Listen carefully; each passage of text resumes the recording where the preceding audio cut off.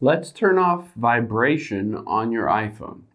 Now, there are a few different ways that you can turn off that vibration and choose exactly when you want your iPhone to vibrate and when it should not vibrate. To adjust that, let's hop into our settings and we will tap on sounds and haptics.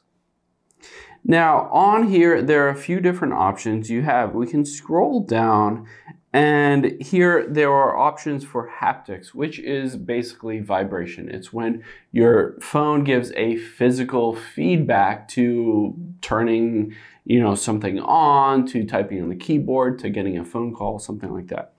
So you can choose to turn off all of these haptics, the last three ones. You can see keyboard feedback right here. I can tap on that and make sure haptics is turned off there as well.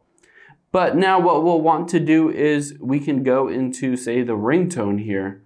And you can see at the very top is vibration. I can tap on that and I can choose none here at the very bottom. So you can go through this list: ringtone, text tone, voicemail, mail, calendar alerts, all of these, and switch the vibration just by going in there, going to the top and switching this vibration to none here.